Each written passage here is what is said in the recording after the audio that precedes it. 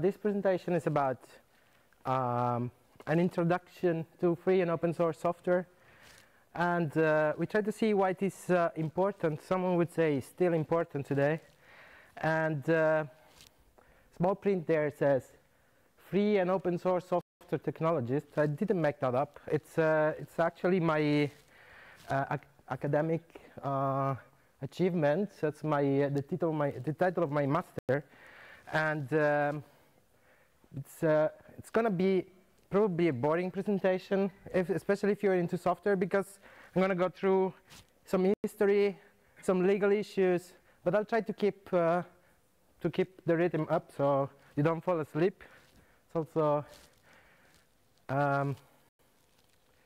so the first thing we need to introduce is what is software. You probably already know. Every time I don't know something, I'll ask Wikipedia, and it comes out with this definition, which I'm not really happy about. It says it's a part of a computer system that consists of data or instructions, and immediately introduce the contrast with the hardware, which is fine. But then at this point, I prefer the definition I'm used to. That's this one. And it's that part of the system that you can't actually kick when it stops working. That's what my teacher at university explained me. So this is more or less,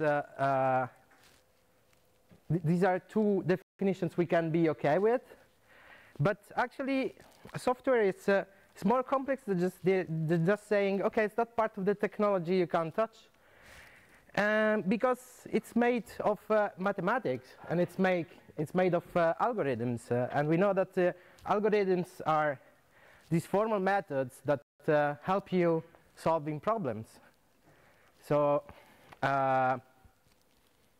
it's a kind of a process, software creation, that involves mainly two actors. It's the human brain and some sort of machine, right?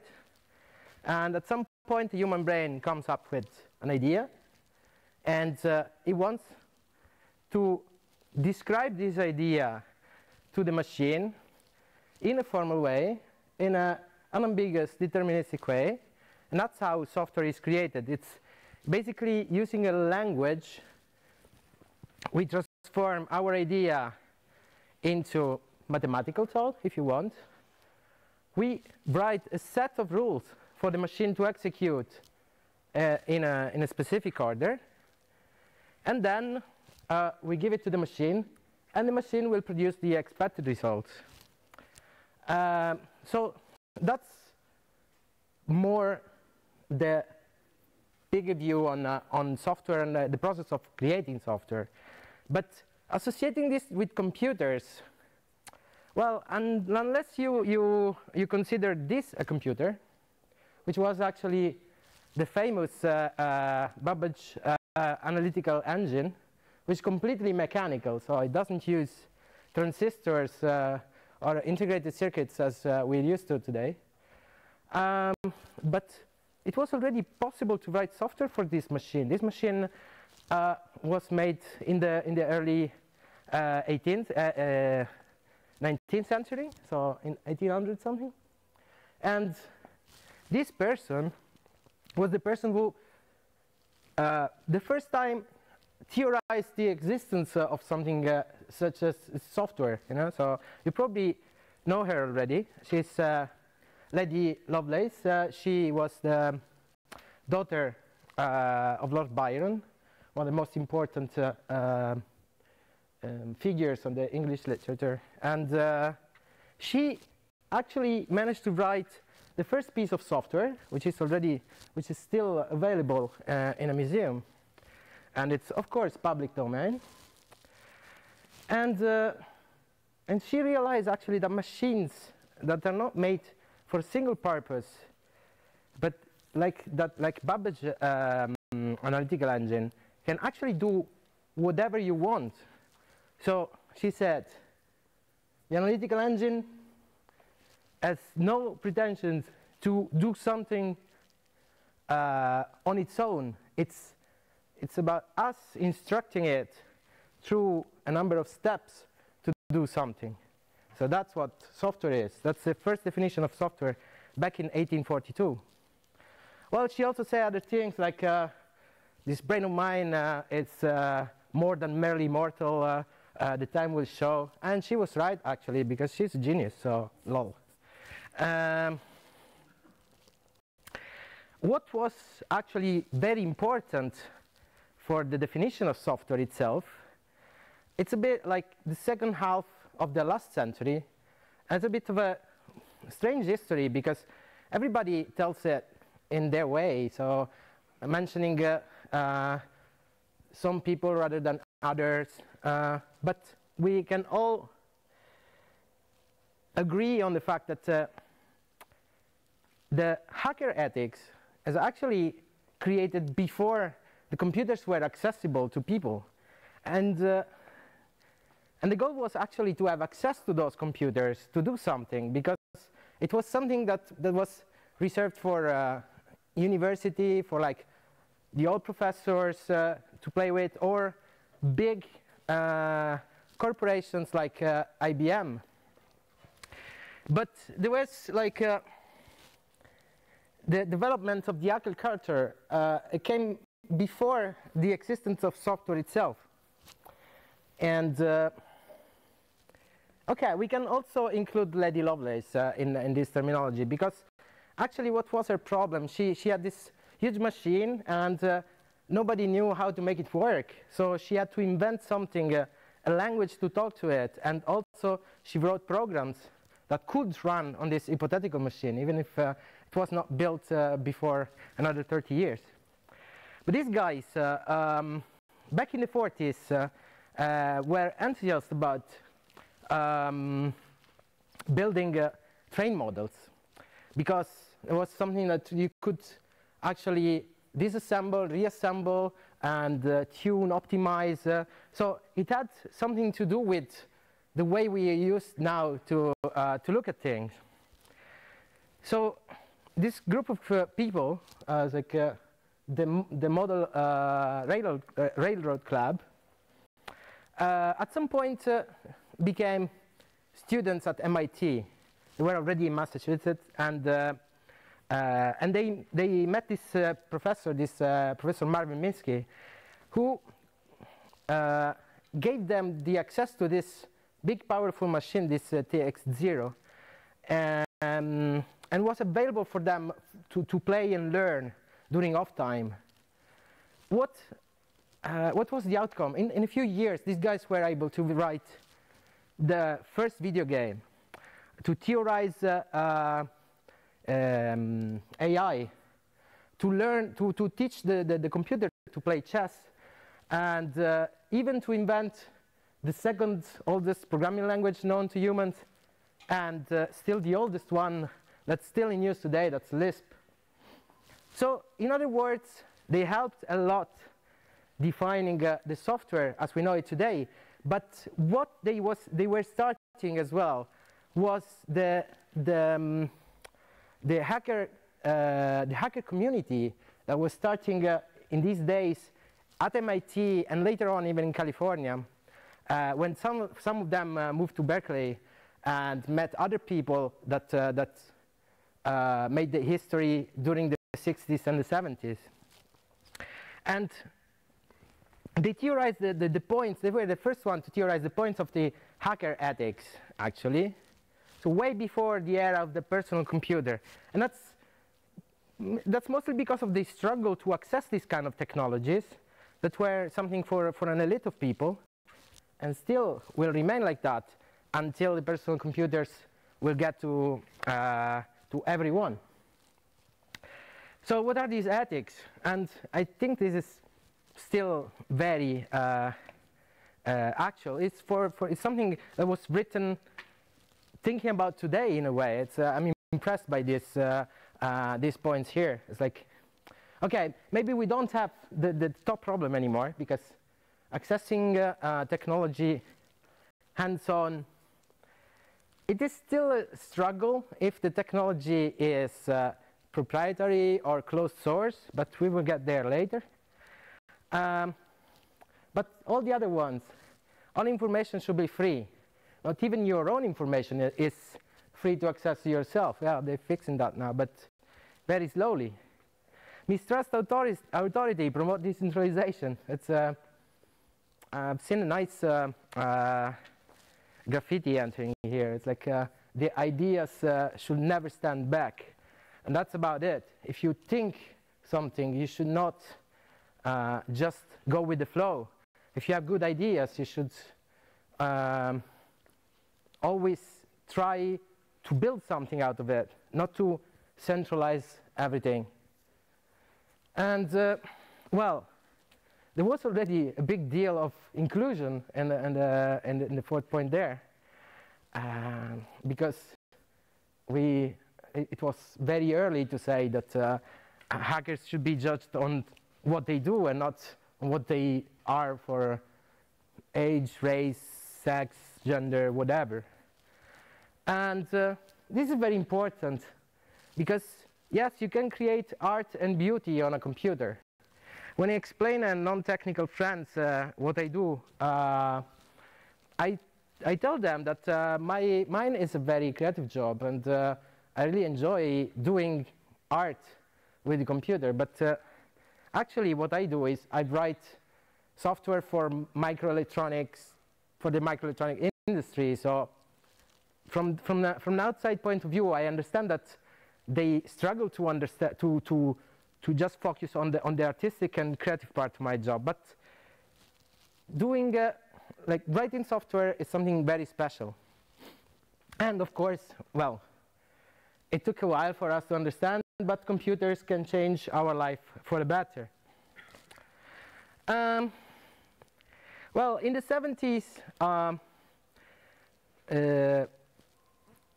some of these MIT students moved to California, and someone like this student called Bill Gates started writing the BASIC programming language, and he founded already Microsoft back in 1975. And meanwhile, Steve Wozniak was building the Apple II in his garage, and the other Steve was ready to sell it because he was already then a pretty good business person.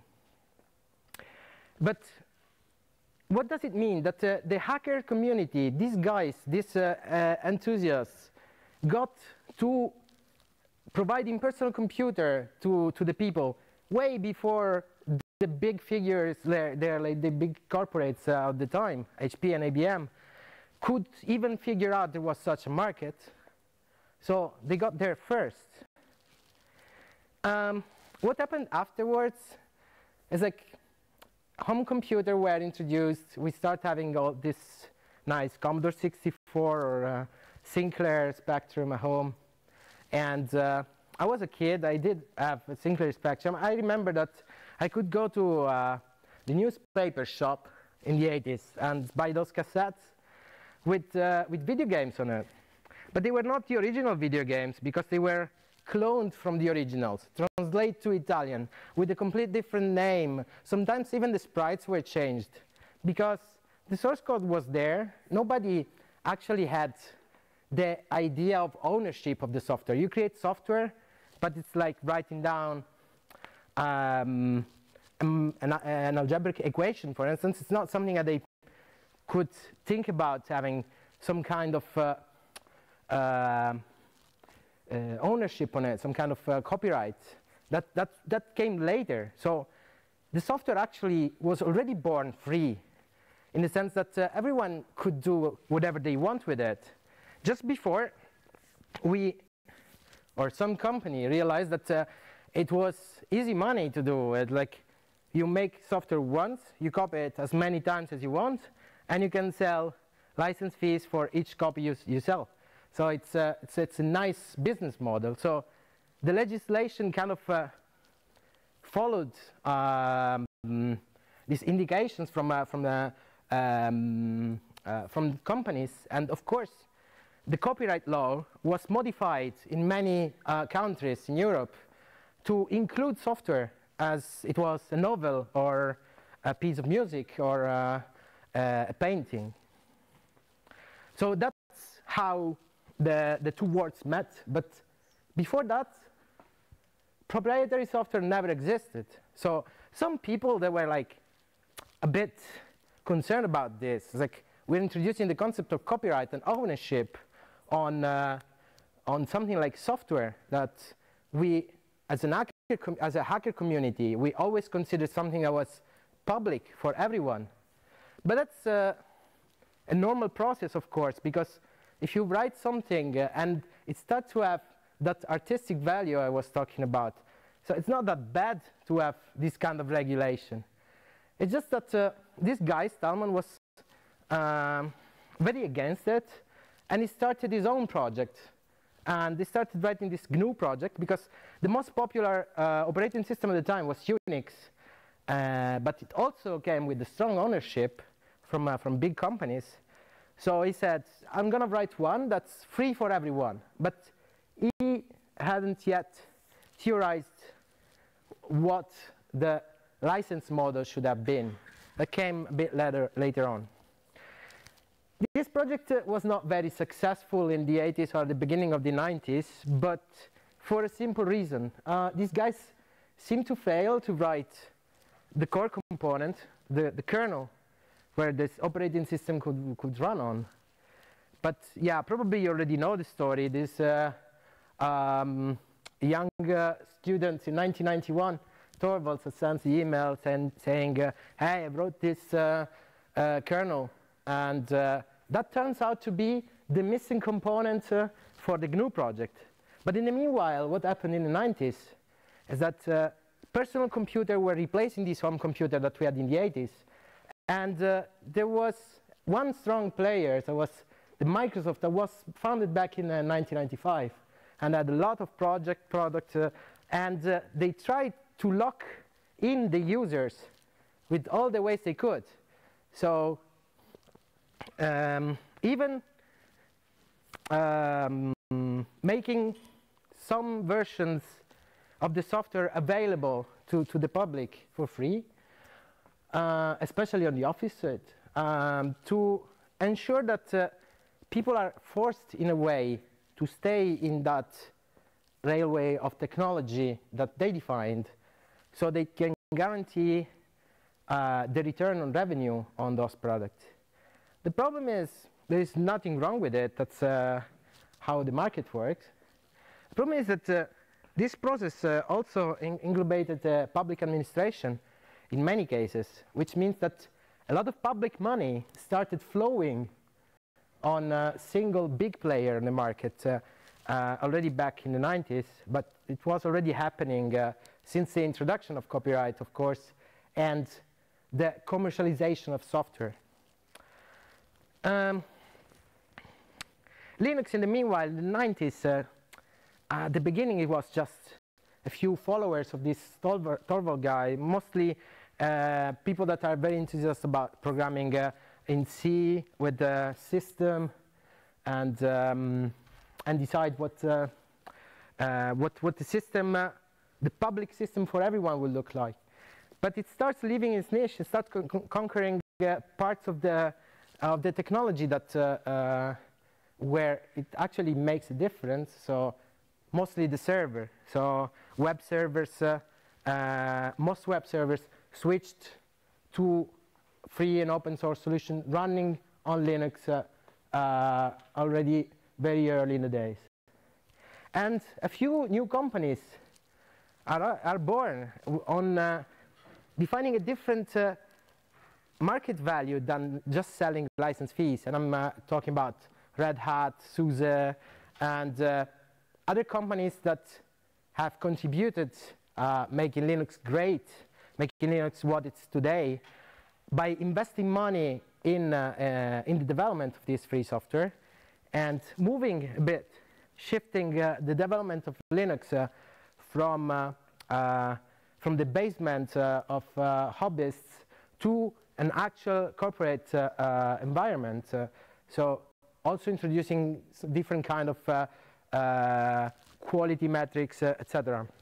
And their business model is not anymore on license fees, but it's based on selling services, or other more complex business models that we're not discussing here. Then again, what happened in 2000? The good software, as in well-written, it becomes popular again because a lot of network devices like your routers and access points at home are being replaced with Linux machines. Linux becomes mostly popular on the mobile market thanks to Google that makes this open source GNU version of Linux that runs on half of the mobile phones in the world. And this company Apple that's seen 10, 15 years of dark age with dubious products on the market suddenly gains popularity again, which is good because it gives a bit of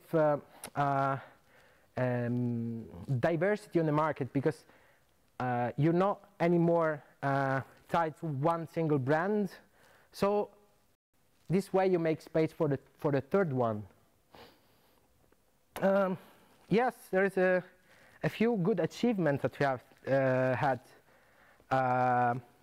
in the past 2 decades, and especially we know that good technology, well-written software, can prevail on the market, because when the companies are interested in how things work, it's not anymore about how much money you spend, but it's the results that you achieve. So there is some kind of victory for someone who lived this from the inside. It's it feels good to have Linux as one of the as the most important probably software project right now in the world, and so much popular in almost everyone's pocket. But let's go back for a moment on what is software. So software is made of what? It is made of ideas. It's made of algorithms, and it's made of solutions. But it's a matter of form rather than substance. That's things that you don't find in software, like atoms or molecules or something like composed matter. So why do I get here? Because some people still, especially politicians, don't understand this separation. So they still treat software as a product, as something you can sell. But it's just a matter of form. If you get 2 programmers and you tell them to write the same thing, they will use 2 different technologies, probably 2 different programming languages, and come out with something that they don't look like each other, but probably in the end they will do the same thing. So look at how many possibilities we have for every single software that we can use nowadays, and that's because different communities, different groups, different companies have worked on a similar product, but they're not exactly the same. But this is not plagiarism, because if you start from a blank sheet, you can start writing a novel yourself, and it's just a matter of form. If the butler is the killer in my police novel, it would be already in several of them, but it doesn't mean that it needs to look like the others. So the software ownership, it is a matter of form. It is never a matter of content. So if I do something and you do something that looks similar to it to the user's eye, it doesn't mean that we use the same code. And if we didn't, those are 2 different things. So all these wars on patents, you can imagine it's just pointless, because we're talking about 2 different recipes to make chicon au gratin. But if it tastes good, it's not plagiarism. So this is important, because a lot of companies, corporate lobbies, have tried to introduce the concept of software patents, and they've been trying for years actually, and it might even look nice as a concept, because it means that you know, when you put a patent on something, you need to release every single bit about it. It's from the Latin patere, which means to lay open, to show to the universe. And but this only applies to physical things. Like if I do this, I design it for the first time, it's a nice object, I can put a patent on it, and then I will exclude all my competitors to produce it, because that's my invention. And but this is as a cost for me to produce, it has a cost for me to put on the market. It is different, it's not a concept. I can put patents on concepts, so this is just pointless, right? It's luckily we're still resisting from introducing this kind of model on software, and that's not the case everywhere, because in the US, if you're powerful enough, you can still put patents on software, so you can still patent ideas, which is a bit scary. What are the regulations about software? Software is regulated by we've seen the copyright law, so you can't sell it. So when you say, I bought that product from that software company, you didn't buy the product. You actually signed a contract with them that's very similar to a rental contract when you rent a new house. It's about defining what you're allowed and not allowed to do within the boundaries that who granted you the software license decide for you. And you can decide, of course, to accept or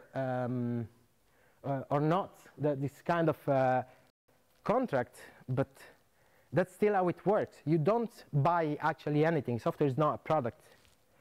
And that's actually how it is regulated in European countries through the copyright law. So these licenses, basically, the proprietary licenses are there to put walls and borders around where you could move while using the software. Open source licenses are just the opposite. As we've seen, they were created as a reaction to the introduction of proprietary software, because that never existed before the 80s, to put back things as they were before.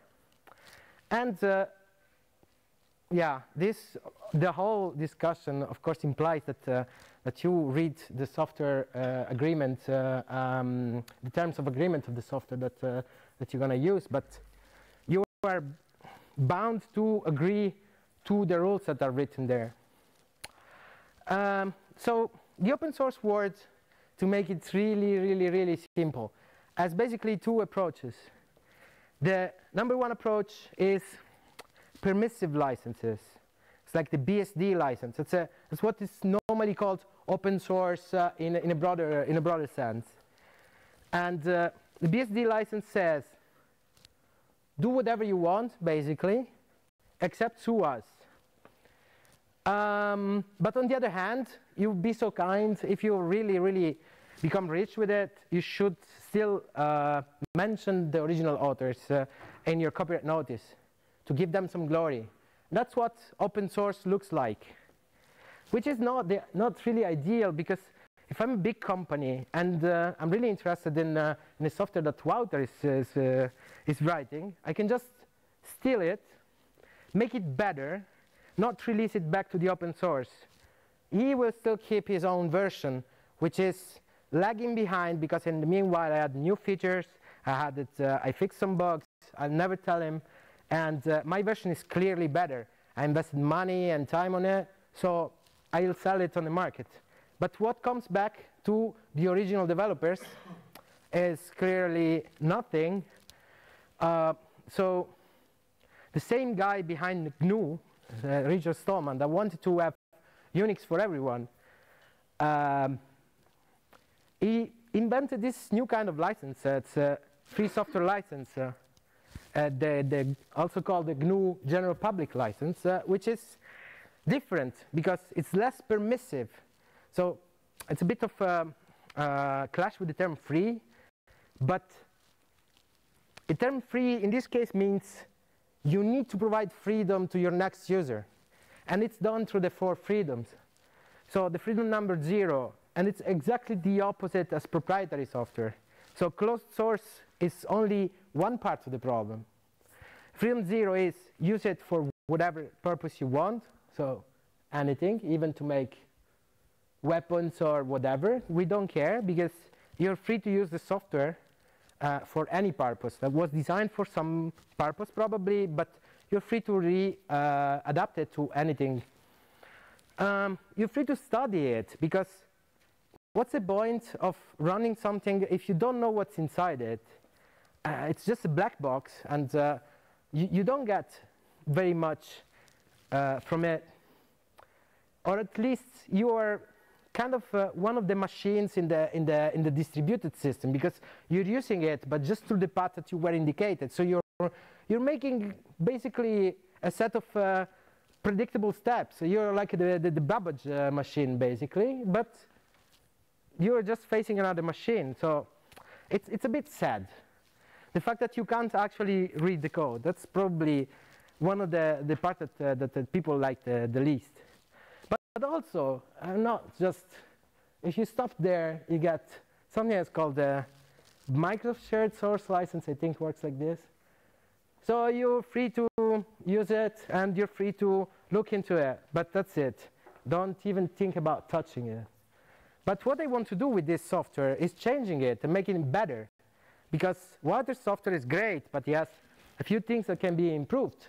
So I just move towards action and improve the software Water, but not for myself, for everyone. Because the rule number 3, as the last of the 4 rules, says you are entitled to redistribute all the derivatives, but you must keep granting the 4 licenses to the next to the 4 freedoms to the next person. So the software should still be within the same license. Some people call this viral, but it's not bad. It's actually, it keeps the market fair. It keeps the ecosystem working. So I'd rather use something like this for software I write than the open source permissive licenses. But of course, this is always a matter of bias and taste and personal history and whatever.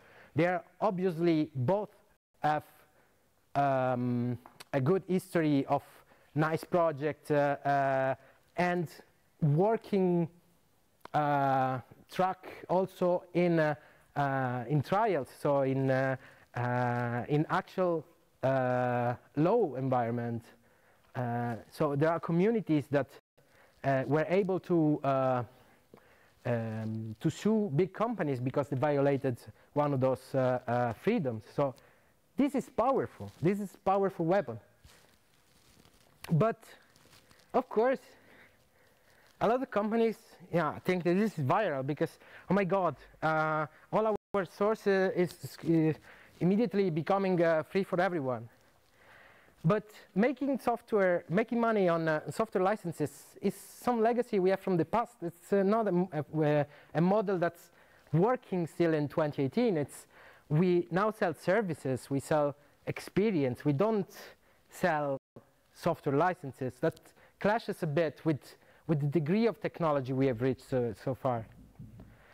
And if you open your code, it doesn't mean that you're not going to make money with it, because there are many business models that are based on free and software and open source software licenses. Yes, probably you're not making billions, probably not like founding Microsoft again, but I don't think that there are like historical basis to do something like this right now. What we should be focused on should be mostly a way to guarantee a fair market for everyone to get in, from small software artisans to the big company. Everyone should be able to make money with what they do, because software development is a hell of a job. It's very fun, but it means you lose sleep, and it impacts on your life in a way. So you want to get something back from it. But of course, there are many ways to do this. And of course, there is always these companies that say, no, we don't release our source code because we don't like it. And my doubt is always the same. Are they not releasing it because their code is damn ugly? And I can assure you, I've seen some code that was not released under an NDA from some customers I worked for, and that's the case 90% of the time. They don't want to show the code because the code sucks, because it's completely unreadable, it's difficult to maintain, and they don't want to associate those lines of code to their logo. That's why companies don't release software on open source licenses most of the time, because there is not much of a huge advantage right now for how the things have changed to keep proprietary software closed source on software products. So proprietary software is not always paid. It can be free as in gratis. So free as in free beer, let's say, but not as in freedom, not as in the for freedom. But it doesn't mean that it doesn't lock you in because it doesn't ask you money. It can still be like completely closed source. This is the case probably for thousands of apps for the mobile phone. They don't ask you money, but you will never be able to see the code. And that's also bad, because we're not fighting against the high price of the software here. We're fighting against the whole concept of hiding your technology in something that you don't want to show to the other people how it works. So, and of course, for people like hackers, this is a bit annoying. It is frustrating because you will never know how it works. You have no ideas who wrote it. You need to be trusting them 100%. So if you get a computer and you put your nice Apple operating system or Windows operating system, you will never know what it is doing in its core, because you're not able to look at the software how it was written. So and also limits all the other kinds of licenses of freedom, that are granted in the free software license, because normally in a EULA, in a end user license agreement of one of those software, they state clearly what kind of actions you can perform and what you cannot. And for sure it won't let you copy it to your friends. And there is this funny clause, as many proprietary systems include, which is completely invalid within the EU. That's against the reverse engineering.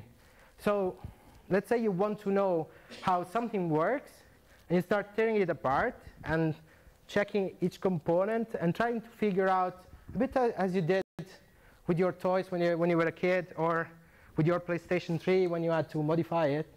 Or you can do the same thing with software. There are like programs like disassemblers that let you know what actions the machine is performing step by step. Please keep using those. Keep looking inside the software and check what it is doing, even if the code is not available. Because even if the license says you can't do that, well, as long as you are within the European Union, it's your own damn right to do it, to start checking and seeing why the software is behaving in that specific way. And of course, that's a very, very sad note about proprietary software. It's like a lot of the money in the public administration is still going to big software corporations, to licenses that are granted to a specific structure. Just imagine, I don't know how many hospitals are in Brussels, probably 8 or 10. Just imagine each one of those hospitals need to buy license for the same software many, many times, and it just adds up to the cost. if we had a different way of doing these things, that would be much more, it would be much better for our society, but also much more convenient for our pockets, because a lot of public money go there. So probably a lot of your taxes go there as well. And okay, I have a video to show you which explains why if the software is done for the public purpose, it should be public itself, and so open source and free as well. I'm really eager to show it to you. Okay, so video. Treat our public infrastructure like our streets and public buildings, the same way it treats our digital infrastructure. Our members of parliament would work in a rented space where they weren't allowed to vote in favour of stricter environmental laws because the owner, a multinational corporation, didn't allow that kind of voting in its buildings. Nor will it allow a long overdue upgrade to more than 500 seats. This means some members of parliament have to stay outside in the street. And a couple of blocks away, a brand new gym is already being torn down just 6 months after it was built. It's being replaced with an exact replica at great expense. And the only difference, the new manufacturer also provides streetball as an added feature. Meanwhile, every night through a hidden back door in the City Hall, documents that contain sensitive information on citizens, from bank data to healthcare records, are being stolen. But no one is allowed to do anything about it, because searching for back doors and locking them would infringe the Southern User Agreement. And as absurd as this sounds, when it comes to our digital infrastructure, things like the software and programs that our governments are using every day, this comparison is pretty accurate. Because mostly, our administrations procure proprietary software.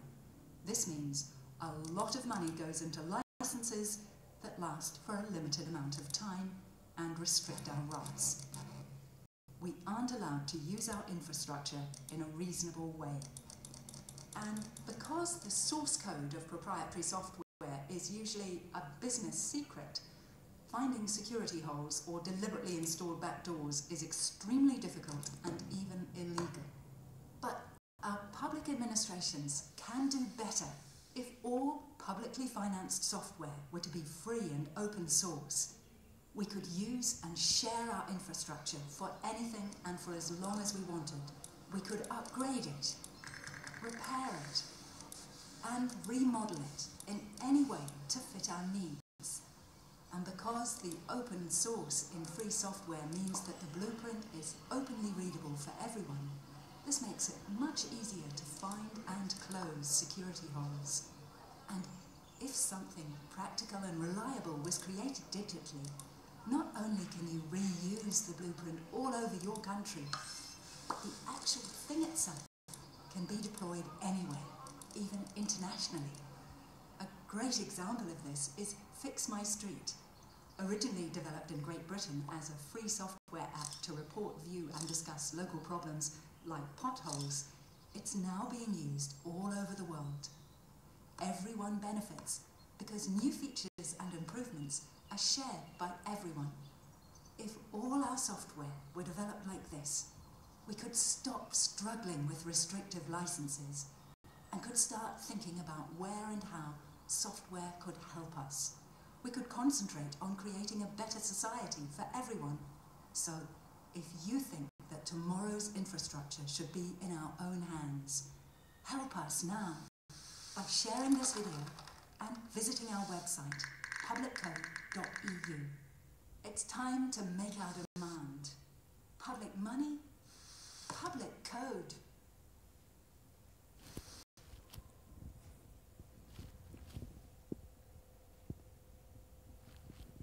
Okay.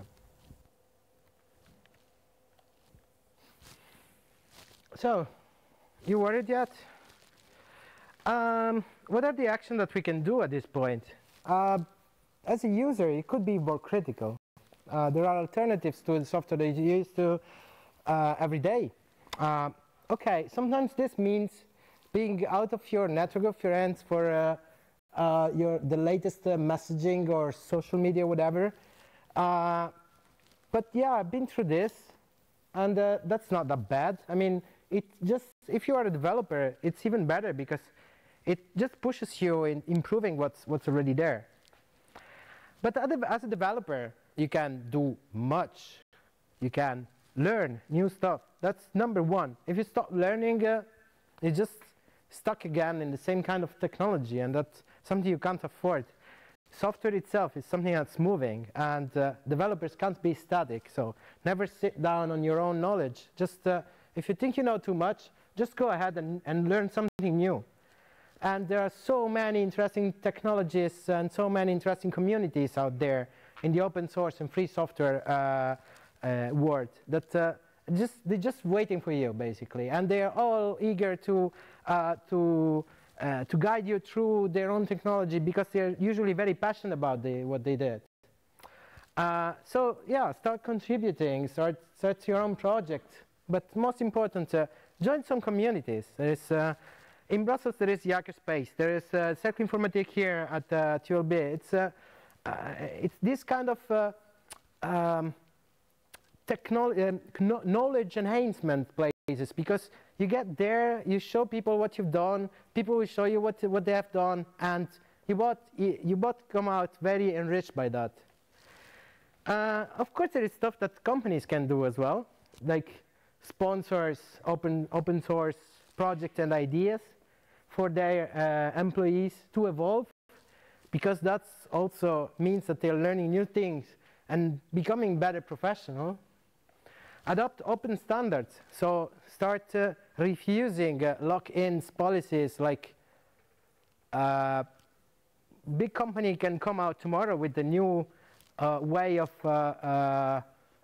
visualizing web pages that they decided on their own, but it was not like, they didn't go through a research, a scientific path that open standards and protocols and technologies went through to assess a wider range of problems that are not specific for a single business model. And of course, yeah, it's all about the mentality of not hiding stuff. It's just showing what you can do. But new battles are there. It's not just the fact of the closed or proprietary software that's warring the technological society, and that has to do with the hacker ethics we discussed earlier, because the new battle is actually played on decentralization. Free and open software is not enough alone. It has been a powerful weapon, but it's not enough. Because big companies have learned from their mistakes and they start englobating open source software. They learned how to use it and how to get through communities, alter licenses, make them sign contribution agreement, etc. And but be careful, because the goal of the free software community is not to destroy capitalism, even if, in my own opinion, it would be a nice side effect. But in general, we are not like trying to mine the profit. We're trying to make the market more fair, more ecologic from the society point of view. And so if you promote free software, and especially free software, not just open source, you allow individuals to grow, and small companies can compete again with large enterprises. And still, the GPL license is, I think, the most powerful political but also legal tool that we have to increase this kind of fairness and equity on the market, where small players again can become rich, can go through that hope of developing different software in a different way. And of course, be aware of one thing. In the open source world, there is a lot of false friends, a lot of people that say, we are friends of open source, we support open source, we even contributed to the Linux kernel. And they go around and organize this kind of, it's not just all big corporates, even local Belgian companies will invite you to hackathons where you're supposed to write software for their own idea or promote your own idea, or kind of, I don't know, summer camp where you write software for them. But be careful, because licenses are very important in these cases. Because if someone is telling you to develop open source software, you just need to go one step further and say, is this also free software? Because if it is not, I'm basically improving your own proprietary services that you do with my open source software. So I'm not against it. I'm just saying, if you think I'm good, just pay me, because developers need to eat as well, right? So even if people ask you to write open source software, that's not something that came from yourself or from your own community. Just please ask for money, because it's not acceptable that big companies get cheap labor. And yeah, beware of marketing, especially big news titles, because big companies normally pay the press to put the best technology in the first page. But it's not that bad. I mean, you can build your own career on open source software. Of course, you need to be ready to sacrifice some parts of your life, like sleeping. That's not something you're gonna do, because especially if you have like full-time work, or you're a student and you're very busy with your schedule, and you do other things in your life. You'll have to find some time for your hobbies, but that's for everything, of course. But if you have the hacker mentality, and everyone a little bit has it, I think. It depends on how much you develop it and in your younger years. If you want to know how things actually work, and if you're interested in tearing them apart, studying them, and putting them back with new features or defects fixed, etc., then you should really consider to become a free and open source developer. A side effect of this is that if you write good software and you're passionate about it, at some point your software will become part of your CV. So the good companies that hire good software developers will check your GitHub page to see if you actually can write software, if you're able to solve problems that you had in the past, etc. So just put some time in it. It's not just lost, but if you actually believe in the project, it will come back. It will come back in the form of profit for yourself as a professional software developer. And of course, one thing that you need to absolutely do, is coming to FOSDEM. Because FOSDEM is more than just a conference. It's just celebrating the beauty of our magnificent community of more than 7,000 hackers, because they like to wear funny t-shirts where they say that they believe in these ethic points that we've been through. And of course, we have a lot of other things. We have beer. We have a week of talks just concentrated in just a single weekend. That's the best definition I've got from FOSS. It was from a tweet from that guy exactly this year. And we have beer. We have communities that meet up, especially on FOSDEM. There is people that you can only meet at FOSDEM. So there is open source, there is free software, and there is beer. Did I mention there is beer? And so I'll see you in February at FOSDEM. But meanwhile, I don't know, I probably got really tight with the time. But if you have questions or things that you want to discuss with me, I'll leave you this. This is all my contacts. So you can actually confront me on the things I said. And if there is something that you don't like especially, please let's start a conversation about it. And I'm even going to publish these slides with Creative Commons. So if someone wants to add things or hate me for a specific thing I put in there, I'm just open to everything. So yes, thank you very much.